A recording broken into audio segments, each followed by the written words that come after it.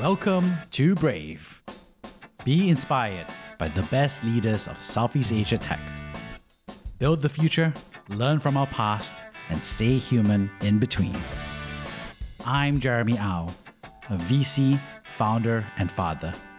Join us for transcripts, analysis, and community at www.jeremyau.com.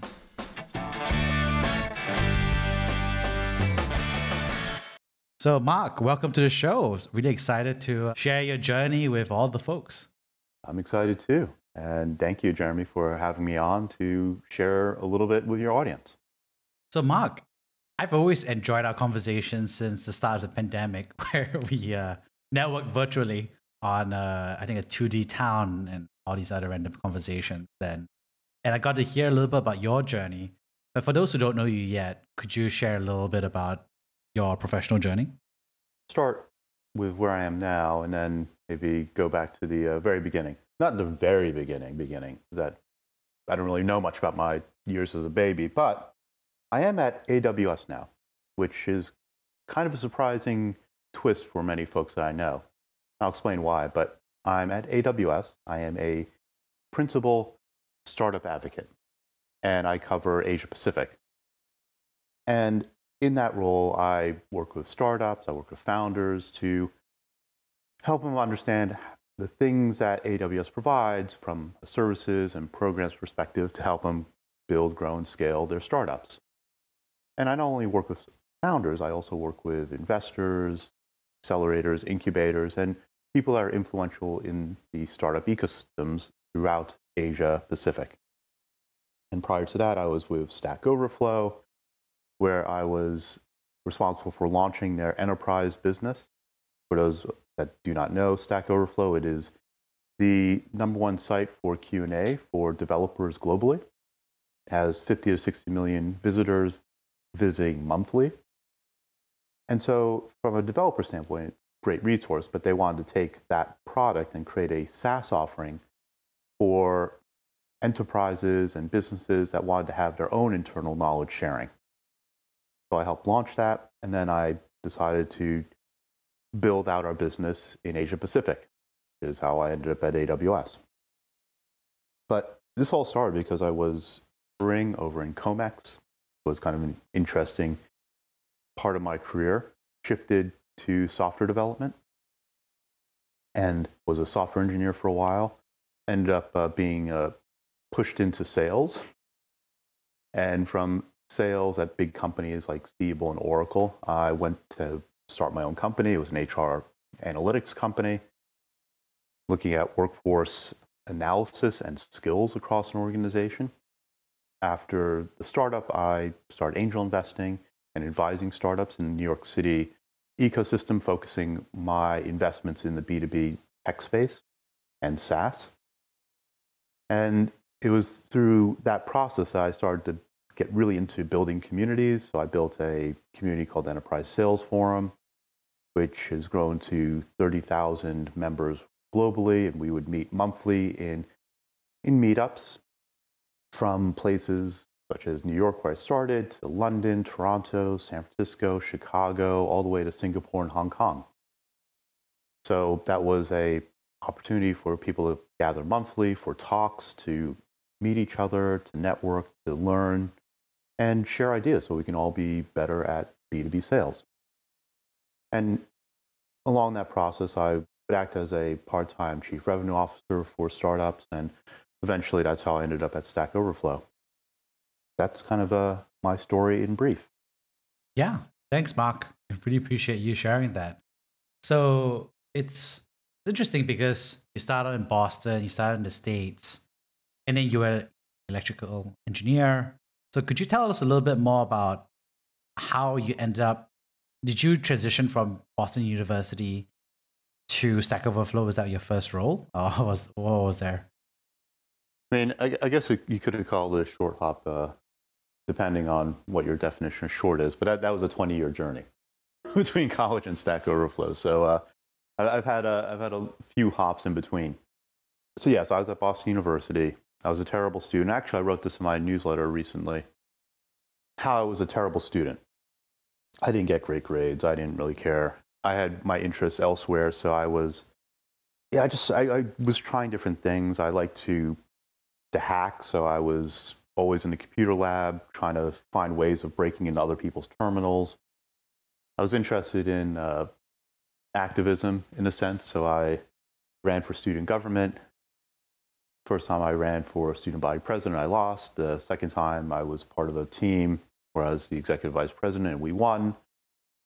I got involved in a lot of community stuff just because of my involvement in the government, with working with different community groups across or around the Boston University's campus.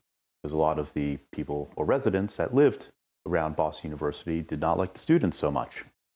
Kind of helped on some of the kind of being an ambassador, so to speak.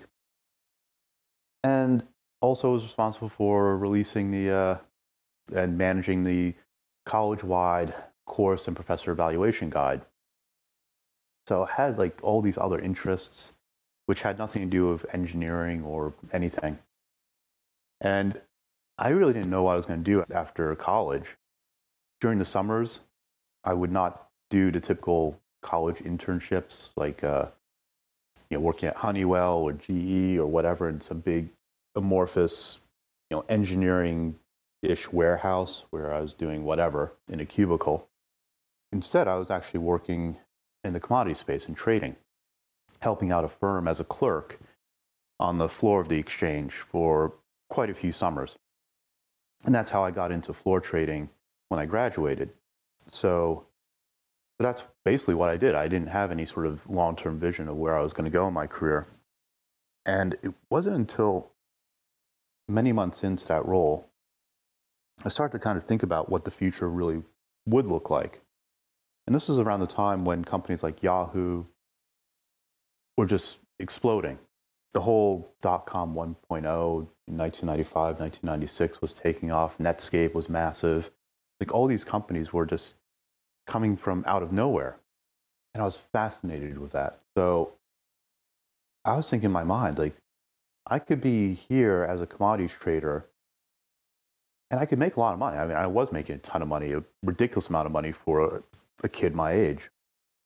But I was looking at all this going on out in Silicon Valley and thinking to myself, when are these like really smart people going to get wise to the fact that the job I do really could just be done by a computer?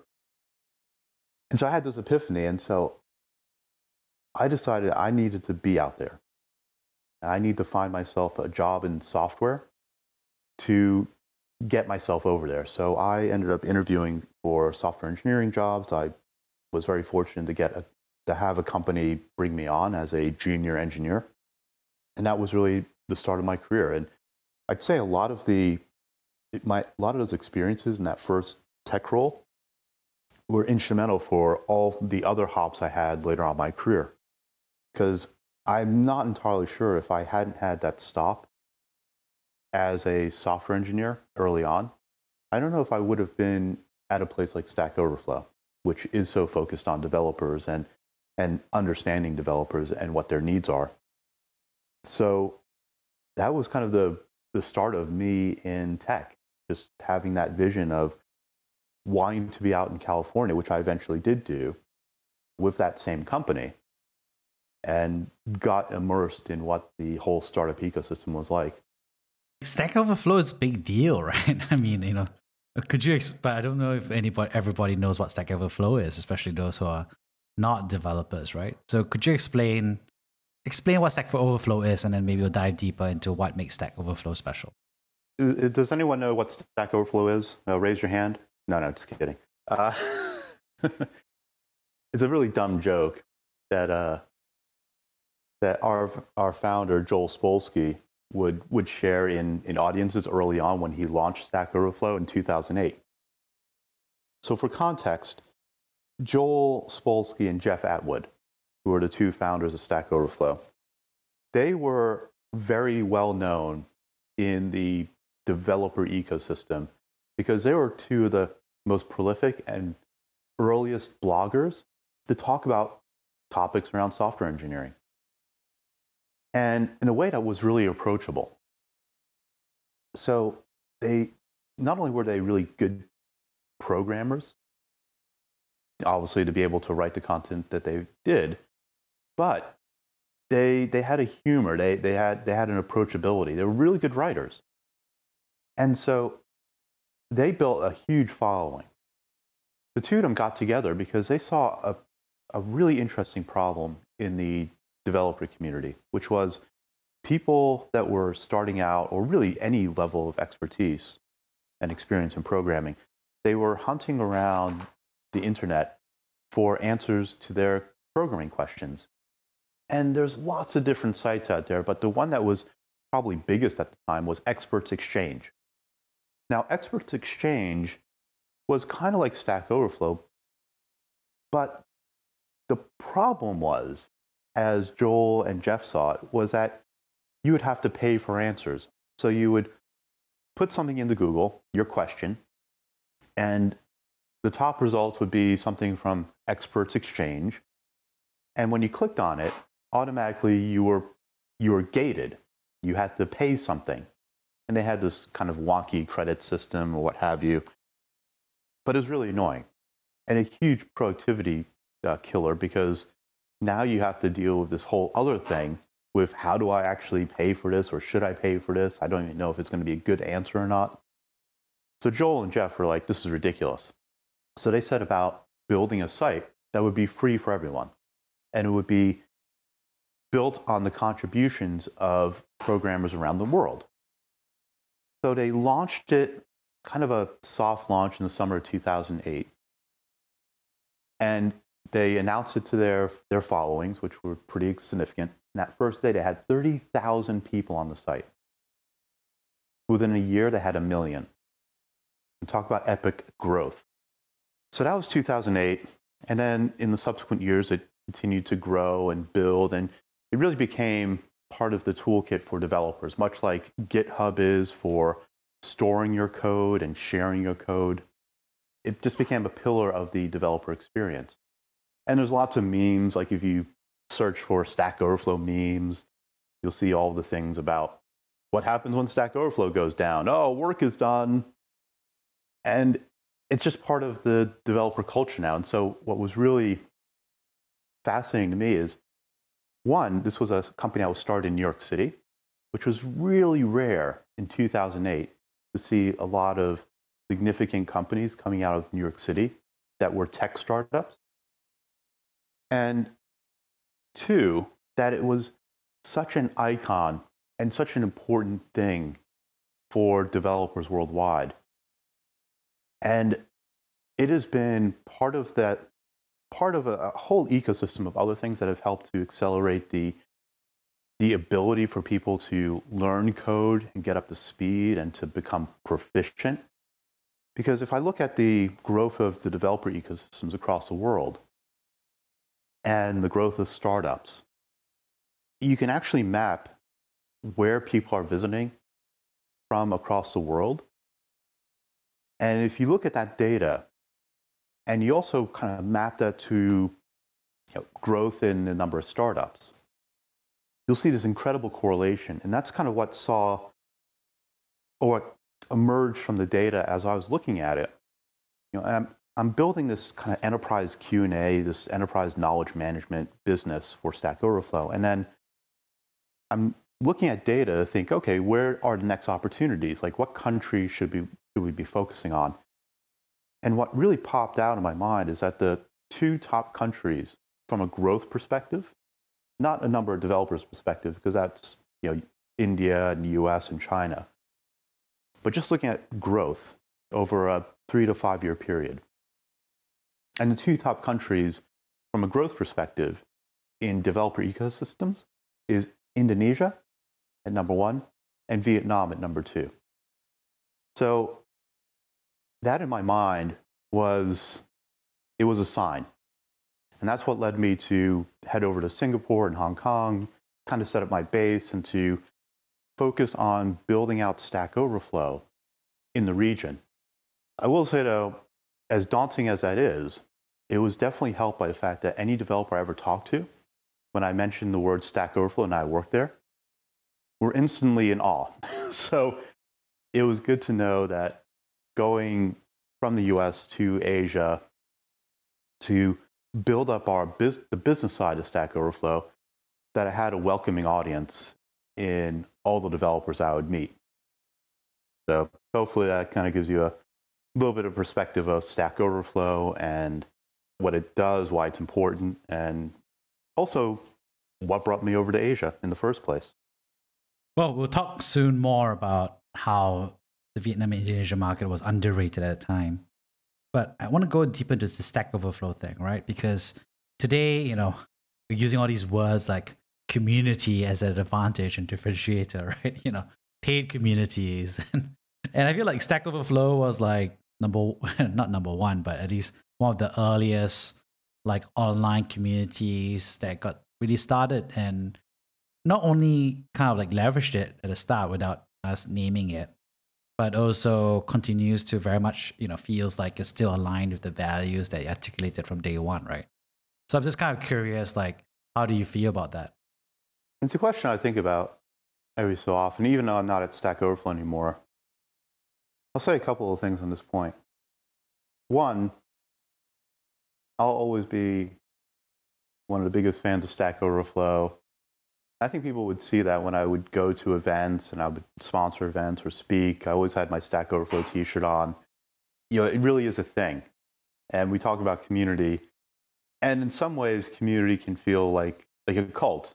Not the bad aspects of it, but that it really is a language and an experience that people looking on the outside may not understand.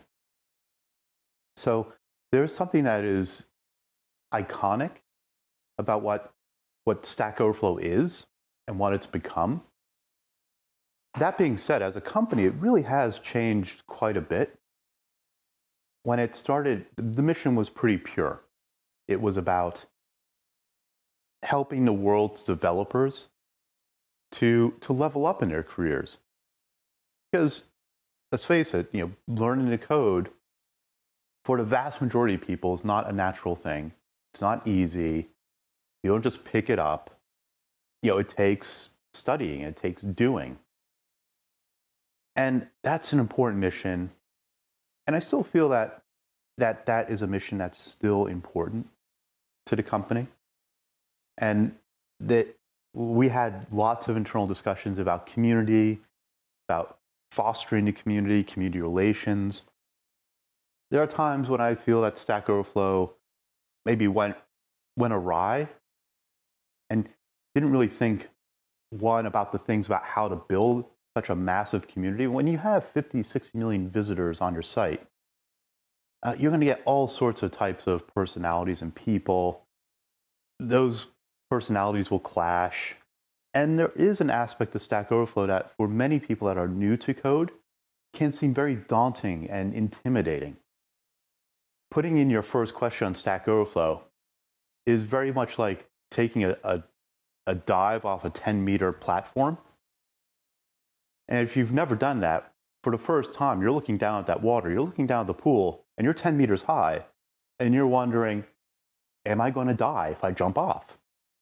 And sometimes that's what asking a question on Stack Overflow is, because if you don't put thought into how you ask a question, it can very, very much be a result that people reading your question will think, wow, this person knows nothing. And the comments that you get, the response that you get can be pretty negative. And it's not negative in terms of trolls that are saying like rude things or mocking you or really just saying terrible, awful things, but it's things that are very negative in tone that speak to the fact that this person is very new to being a developer.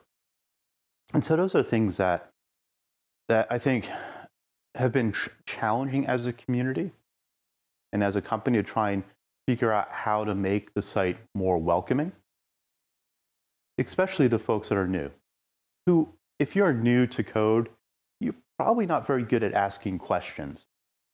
That's the irony of asking questions. Everyone says, oh, you should ask questions. That's how you're going to learn.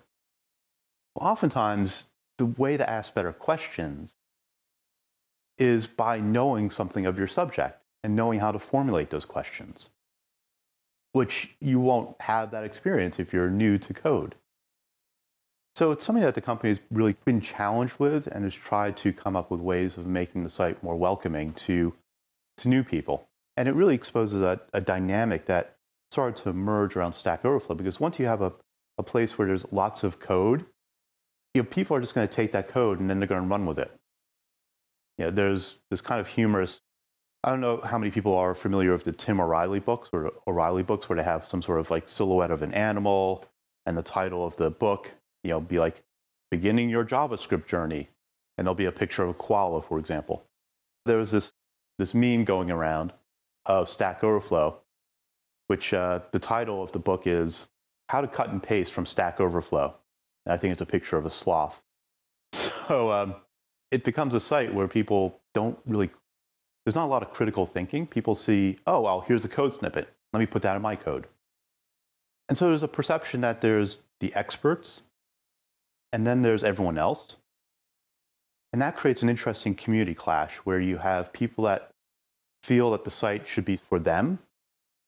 But with such an incredible resource, the site's really become a place for everyone. And that's a hard thing to manage when you're a community, particularly a community at that scale, because that's where you're going to see a lot of these clashes.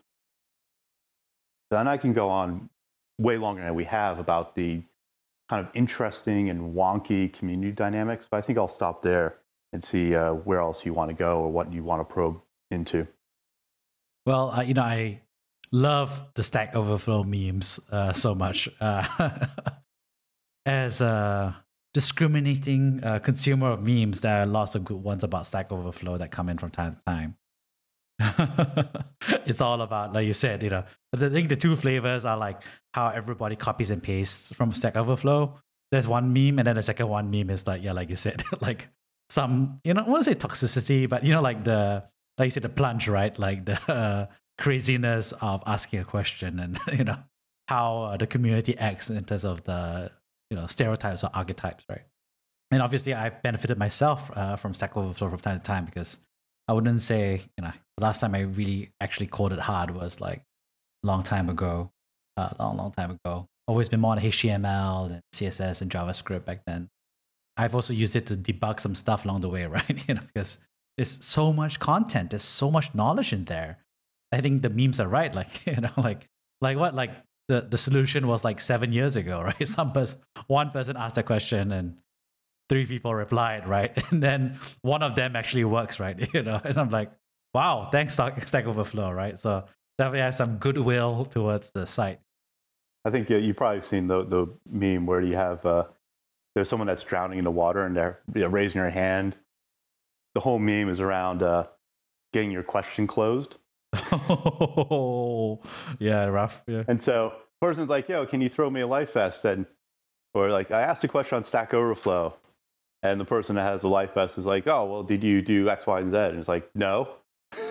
And then the person just drowns, right? A lot of those memes, like, mean-spirited, but I think pretty accurate at times. Yeah. And it's interesting, right? Because, I think that was really, in the back of my head, I feel like Stack Overflow is part of the first wave of like, next to Reddit and Hacker News. That feels like to me, like the, triumvirate, of internet culture with the upvote and the comment threads, right? How do you think about that? I think there's a lot of pioneering things that Stack Overflow put into the product and ended up being elements that actually got adopted by other sites. And some of it is also a reflection of things that Jeff and Joel saw that they incorporate as features. So thinking early on about how to build contributions, that led to the early foray into gamification. So you go on the Stack Overflow, you answer some questions, you post some questions, you start to get involved in the site, and you'll start to see that you get these points. And if you answer a whole bunch of questions, you may get a badge. And over time, you get these badges and you get these points, these reputation points. And it became this really interesting currency that became your programmer persona. So being able to say that you're like in the top 1% of Stack Overflow users, that is something like of a badge of honor, right? So that was a really interesting mechanism for spurring on contributions without having to pay anything. I mean, internet points are free. So what was tied into the reputation and badging system was also access to doing more on the site.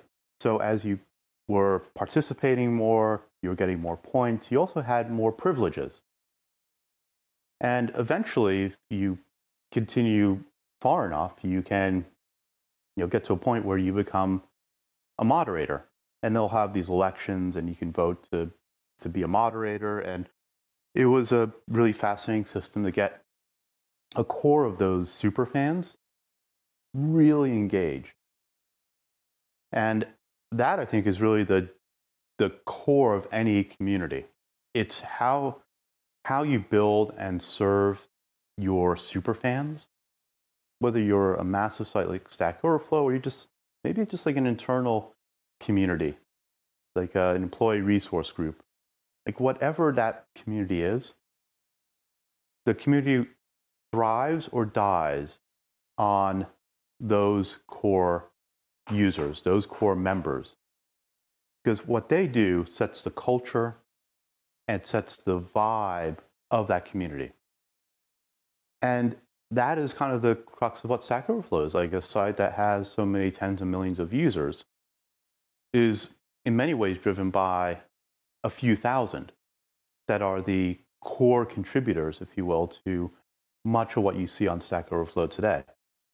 So that was also kind of like an interesting observation as they were growing the community. And then the last thing is moderation. So moderation is just famously difficult to do. We see this emerge in, famously with things like Parler, right, which caused some issues because the inability to moderate the most extreme content ended up getting the site kicked off of its hosting providers and having to scramble to find a new home. Moderation becomes a critical aspect of managing your community. And there's a fine balance because now you have these people that have been elected and they've gained reputation, they have a big voice on a site.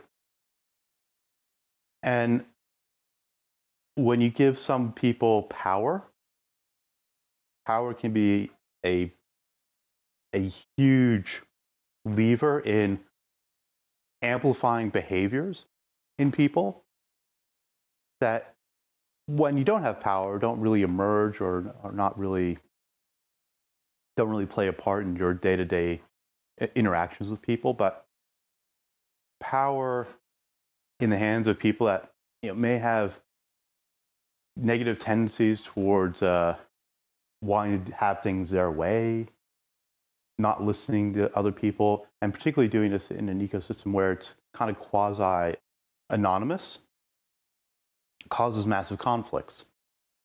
Because now you have people with a little bit of like a modicum of power to have that taste, and they can go overboard. And so that's kind of the interesting power dynamics that go on. And when you have a large site with so many people involved, it can be really hard to manage and police some of those activities. So that's an interesting note, and there's been a lot that the community management team at Stack Overflow has worked with and dealt with over the many years is finding out what mechanisms are needed to create a system that balances the needs of users and the freedom that the users have to contribute and be involved with the power that moderators have, and making sure that there's a happy medium there so that the site can continue to thrive and not become overwhelmed with bad content, because that's a key aspect of what moderators are doing. They're moderating for content quality, but at the same time, making sure that the angry mob syndrome doesn't take over and creates a site that is wholly negative, right? And that's already been an issue with Stack Overflow in terms of the label of toxicity being thrown around. But by and large, I mean, Stack Overflow has managed to survive some of these challenges. I think is a really interesting case study in managing very massive, semi-anonymous internet communities, much like Reddit, right? Reddit's had its own challenges as well, very much aligned with what Stack Overflow has seen over the past 12 years or more. But I mean, there's, again, I can probably talk for many hours about community, and I even ended up writing a book about community that was based on some of my experiences at Stack Overflow. I mean, obviously, there's so much you've done since then, AWS, you've written community in Box, but I'm curious because I feel like you took a lot of what you learned in Stack Overflow and all these different places. You built out this newsletter. So before we talk about the how, could you give us some of the metrics that, around DEVBIZOPS as a newsletter and community today? Okay. So for some context, I write a weekly newsletter. I think you ended up receiving it, Jeremy, when we connected over Tech65, that Slack community that was run by, I think, the Singapore Economic Development Board. So I have a newsletter. I started when I was at Stack Overflow. It's called DEVBIZOPS. I think originally it was like the Stack Overflow newsletter or something to that effect. But I started it not because I have this innate desire to just write a newsletter, but it had a very specific purpose in mind, which was to act as a marketing channel for reaching out to the people I was talking to about Stack Overflow's enterprise offering. For a bit of behind-the-scenes context, when we were launching this enterprise business, the team was very small. We were 6 people. And so we didn't have a lot of resources. We really depended on other teams to help out or chip in where they could. And for the most part, everyone was pretty generous with trying to help and support this very new business. So it was very much an experiment. When I went over to my peers in marketing for any sort of support, the answer was always, well, we're too busy. Which seems odd because we're launching a new business line and you'd think, oh, well, marketing should be involved in building awareness. But they pretty much said, no, they don't want to focus on that. And they were focusing all the efforts on our other business lines, which were a talent product and an advertising product. So left to my own devices, I'm thinking, well, how am I going to actually build an engaged audience? How am I going to build awareness? So the newsletter was a mechanism to be that channel, so I can have a regular touch with anyone that was ever involved in a conversation about Stack Overflow Enterprise. I would add them to the newsletter, and that's how it grew over time. So that was about over 3 years ago, I think, yeah. And actually approaching 4 years come June. So what's been the result? Well, I have over 4,000 subscribers now. My open rates hover around 25%, which from a newsletter perspective is decent. I wish it was higher, but I think there's just a lot of people I've kept on. So that's also something, just like a side note around email newsletters. People move around, they change jobs, people just stop opening or maybe they're not interested anymore in the content, but they never unsubscribe. And so an important aspect of maintaining your newsletter is always kind of like pruning, which I've not had time to do, but is probably time to do that now.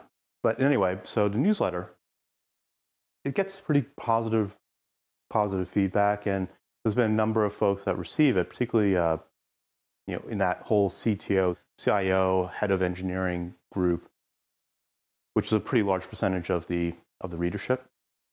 A lot of them are sharing it on places like LinkedIn, which is really cool to see. And sometimes I have no idea that they're doing this.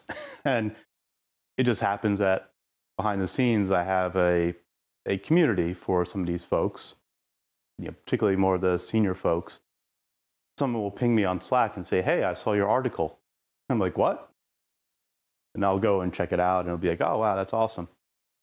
So the newsletter itself, content-wise, does seem kind of all over the place, but it does tend to sit squarely in the intersection of engineering and leadership. So that's why it's DEVBIZOPS.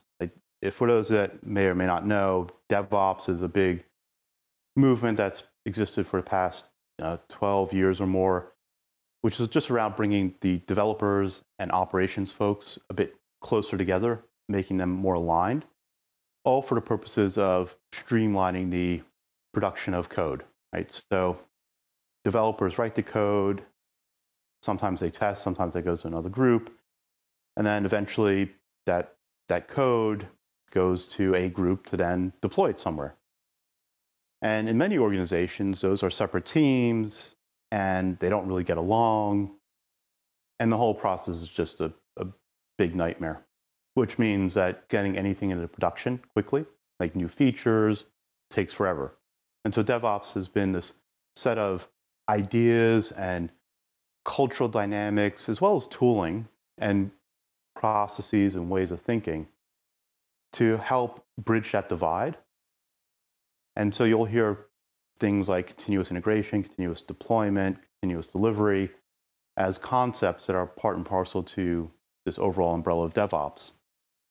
But the thing I observed as I was starting to talk to a lot of senior technology leaders in companies was that for that to even happen, there's also a business element. That's why it's DEVBIZOPS.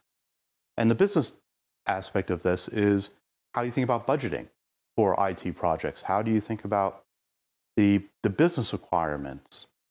How is the fact that business is part of this dynamic that is enabling the creation, the development, and deployment of code, how to make that more seamless? And oftentimes the barriers between developers and operations folks is often the divide that's caused by the business. So a lot of my topics will talk about developer culture, we'll talk about leadership culture, and some of the intersections in between. That's the newsletter. So, you've always been super fascinated with, community, the community in the box, Stack Overflow, with what you're doing and leading at AWS today, as well, of course, with DevBizOps. Like, is it something special about programmers and community online and the internet? Or is it something that is Mark Birch? Or is it a combination of both? No, it's nothing about me. It's the communities are cool. Let me talk about a little bit of the dynamics I've seen with community, because I think it's a bit misunderstood. I think in some other contexts, I talked about 2020 being the age of community. Some people took that negatively and said, oh, well, what are you talking about? And to be fair, community has been something that's existed for forever. Like, humanity had this desire to gather together for shared interests and values. And that's what a community is, that when you peel back that onion.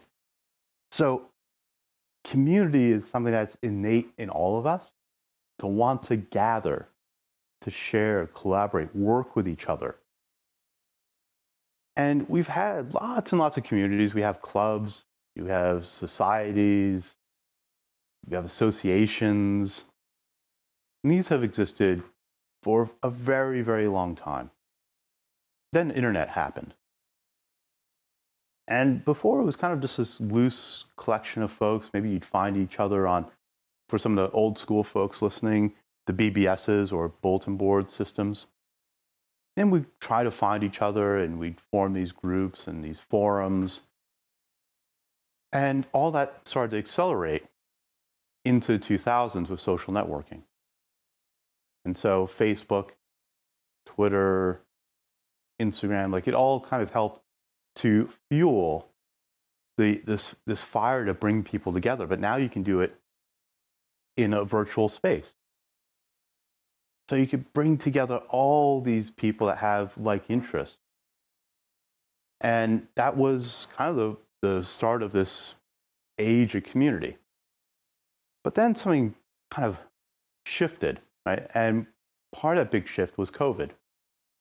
The other shift, I think, is a lot of the negatives that come with social networking. So the negative perceptions people have when they look through their Instagram feeds, or a lot of the negative aspects and conversations that have happened on things like Facebook when the discussions delve into things like politics. When in Twitter, which is very much a public space, people have been harassed and trolled relentlessly, especially women and folks that are part of underrepresented groups. So there's been kind of a pullback from a public space of wanting to find more welcoming, safer places for those conversations. And then this other movement with organizations understanding that all these tools that they're trying to throw at their employees wasn't really helping to create or foster any sort of community to bring people together. And when COVID hit, we ended up having thrown into this virtual workplace, and it started to ignite something in this realm of community, which was already kind of out there anyway, but it just kind of like threw a whole bunch of gas in that fire, and it exploded with things like the Community Fund, which is a VC fund dedicated to just funding tech companies that are focused in the community space, with the incredible rise of lots of tooling and technologies and solutions around how to foster communities. And so that's what I mean by 2020 being the age of community.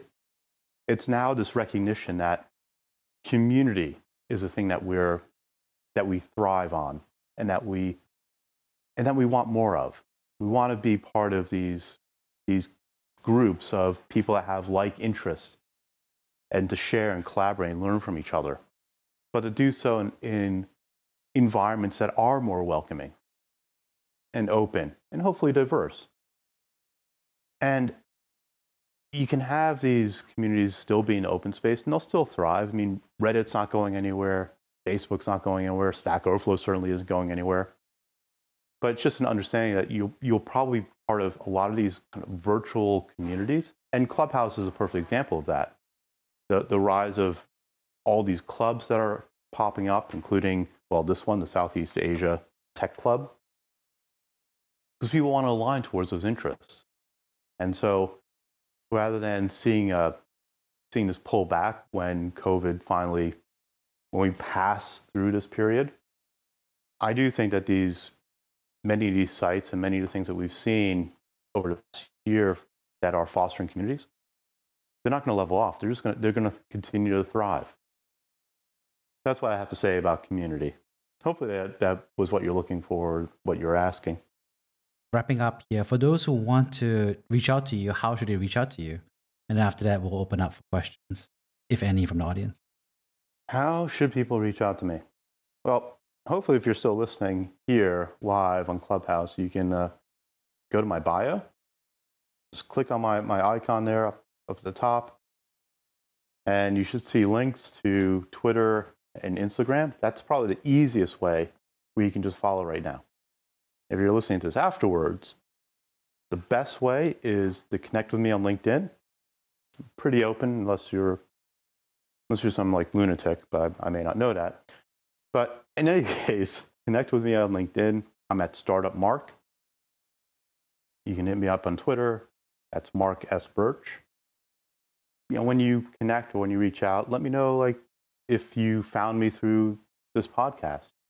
I love to connect. I love to learn more about folks. So the more that you share about yourself, the easier it is to know what you're interested in, how I can be helpful. And the last thing I'd say is, if you are interested, I'm going to do just a blatant pitch. I have a book on community. We've talked a lot about communities in this podcast. So check it out. It's easy to find. It's called Community in a Box on Amazon. There's also a website called Community in a Box. So if you search for that on LinkedIn, you'll pop up at the top. Yeah, those are all the ways you can reach out, and please do connect. There's a bunch of people who've been listening for the entire thing, so feel free to raise your hands to ask Mark some questions. We are recording it up. This is this is being recorded as a podcast, but feel free to ask your question. Yeah, ask me some questions. Challenge me. You know, if you're not going to come up here and ask questions, I'm going to ask you questions. You may not be able to respond, but yeah, it's Clubhouse has been quite interesting to experience. And Jeremy, I think you're pretty much on like every. I think you're on all the time, and in every room I go to. So you have this like remarkable ability to be everywhere on Clubhouse. It's kind of like that weird song about like called Everywhere. Everywhere I go, everywhere I look, Jeremy's in the room. I don't think it is. I think it's the algorithm. The algorithm is just saying that you and I have some affinity for each other because I do see you around as well. So I definitely see you all the time on Clubhouse as well. So I feel like the algorithm is just saying like you two are kind of tight. Right? Anyway, we'll buddy out. But Saud, yeah, I think you have a question or chat about Mark. Yeah. Saud, I'm following you. You better follow me back. Oh yeah, you do. Okay, you're cool. Ask away. What's your question? I see you're at AWS. It's a wonderful company. I couldn't be more supportive of AWS, mostly because I'm at AWS. But Saud, ask your question. What's on your mind? Hey guys, I'm sorry. I just joined as a listener. I don't really have any questions. Well, maybe I'll ask you a question. What do you do at AWS? What's your role? I'm a startup solutions architect. Where are you based? I'm based in Riyadh, Saudi Arabia. Nice. How long have you been a solution architect for? Well, as a solutions architect, I've been in the it's been in my career path for a while, but I joined AWS about 4 months ago, I would say. Wow, 4 months ago. Yeah. So in the midst of COVID, much like myself, I joined AWS 9 months ago. So not much longer than you have been at the company.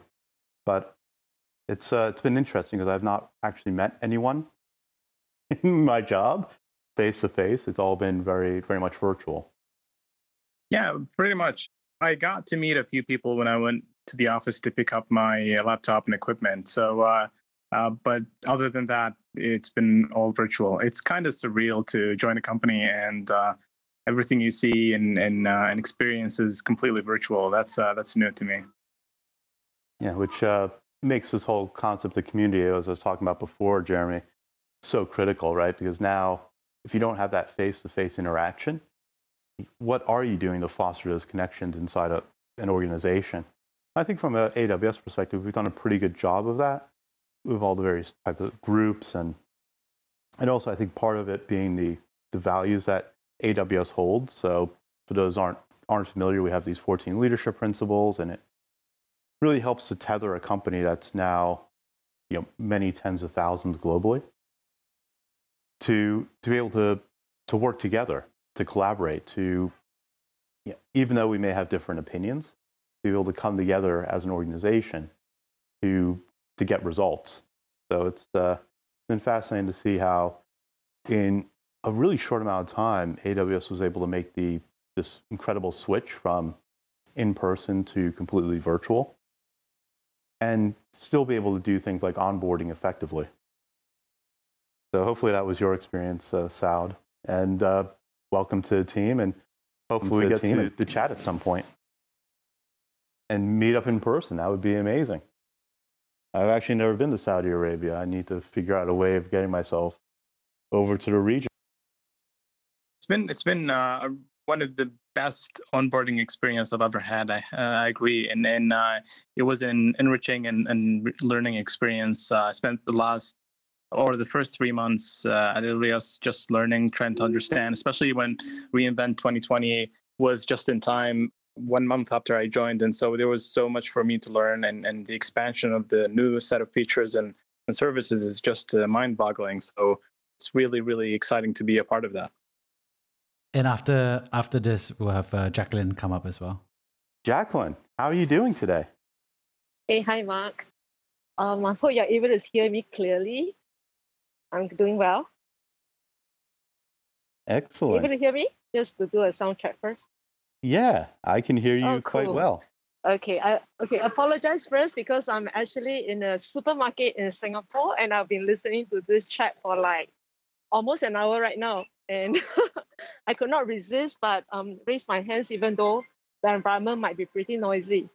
I think this is a very exciting moment because of digital transformation is taking the world by wave, be it because of pandemic or because of the last couple of years when we are going through a lot of transformation.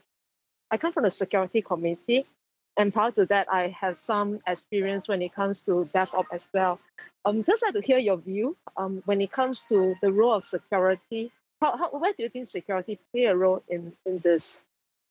Security is critical, Jacqueline, because without it, anything you build is vulnerable, and the vulnerabilities are only increasing.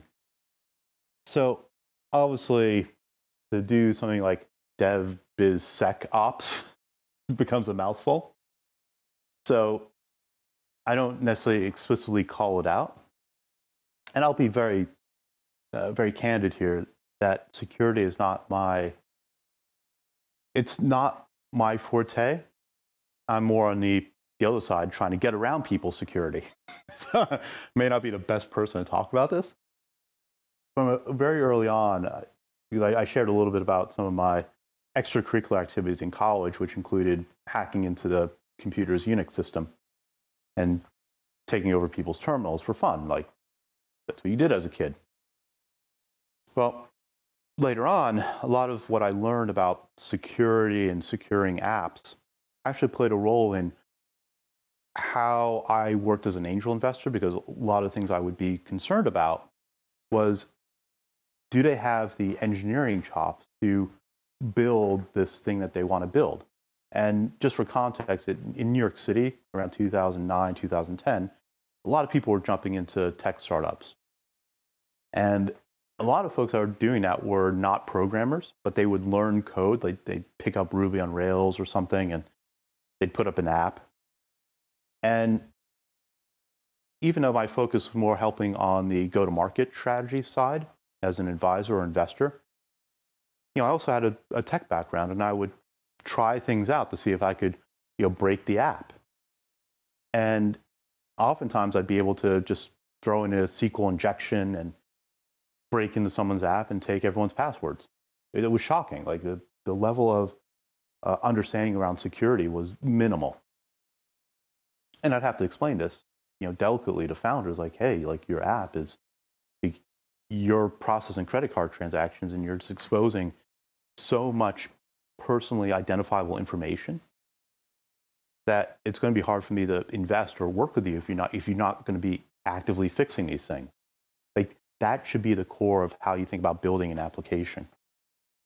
And so, like, security is critical, and we see this all the time. I mean, I've just gotten a whole bunch of emails over the past week about a vendor that pretty much every airline in the world uses, about a security breach. It wasn't even the airline's fault, but because I'm a customer of maybe Singapore Airlines or United or American Airlines, they're affected because some of that data went to this provider, and that provider had a break-in. So security has to be part of the architecture of what you build. And that's kind of the thing I really like about the AWS perspective when we work with customers, whether it's large enterprises or even startups. Part of our well-architected framework and a lot of the architecture reviews that we do are centered around security, transformation, and moving a whole lot of workloads to the cloud. Security is part of the elements of what we talk about with customers in terms of making that move successful. So to me, security is a mindset and a culture. And if it's not part of that mindset and culture, you're not going to put the time and investment and resources into security to providing a secure environment for your users. Totally, Mark. That's beautiful. What you just said is so beautiful that I wish I have a notepad and my pen right now just to jot it down. I mean, I think from the years that I come from, it used to be security. Security is a roadblock. It's a roadblock to business progression. But right now, exactly what you just said, security is a business enabler.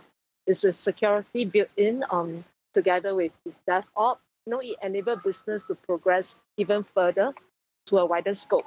Yeah. So thank you very much, Mark. Yeah, no, thank you. Thank you for listening, Jacqueline. It was a pleasure. And let's connect over LinkedIn. Sure, I'll drop you a note. Thank you. Great.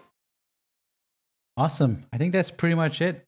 Thanks so much. I mean, I think I really appreciate it. I think 3 parts. I think obviously, I think a deeper insight on Stack Overflow, which most people don't have. And then the second part is, I think, the community piece. And then the third thing is, your move into building community across Southeast Asia. So thank you so much for sharing all of that, Mark. Yeah, absolutely. And really thankful that you had me up here, and glad to be helpful in any way possible. As I said before, definitely follow me. You can follow me here on Clubhouse, LinkedIn, Twitter, Instagram if you wish. But if you do follow me on Instagram, you'll just be regaled with just pictures of food. So if that's not your thing, you may not want to follow me there. But let's see. I love connecting. So folks, if you have questions, if you don't want to ask right now, hit me up on wherever, particularly LinkedIn. I think tends to be the social network I'm most active on. And if you are interested in like AWS stuff, we didn't really talk about that today, but we have a AWS Startups Club, and we're hosting regular events, so that's pretty cool as well.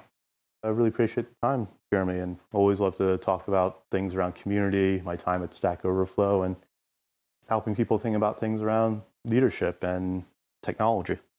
Thanks, Mark. Thank you for listening to Brave. If you enjoyed this podcast, please share this episode with friends and colleagues. Sign up at www.jeremyau.com to discuss this episode with other community members in our forum. Stay well and stay brave.